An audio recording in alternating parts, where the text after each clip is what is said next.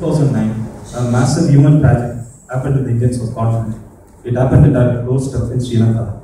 During the final stages of the war, the Sri Lankan government massacred 150,000 people. It is not being covered in the media to the extent it has to be covered. The Congress government stopped the international community from intervening because of whatever revenge that it wanted to take on the Tamils due to some past history. But the DMK MPs in the Congress government could have pressurized the Congress government to act and stop this genocide from happening. But they didn't. Do you know why? Because of the Himalayan Booty scam the DMK MPs were involved in. So their hands were tied and DMK was a mute spectator to the entire tragedy.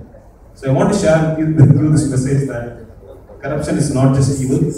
Corruption kills, corruption massacres, and many times people think that this is an issue for only the Tamils. But for me, it's not even a national issue. It's a global issue. It's an issue of human rights. I view you as a corruption crusader, not just in India, but across the world. So my request to you is that when you go all around the country, please take this message forward. In your campaign in Tamil Nadu, please highlight this. And also let's not make this as just a Tamil issue.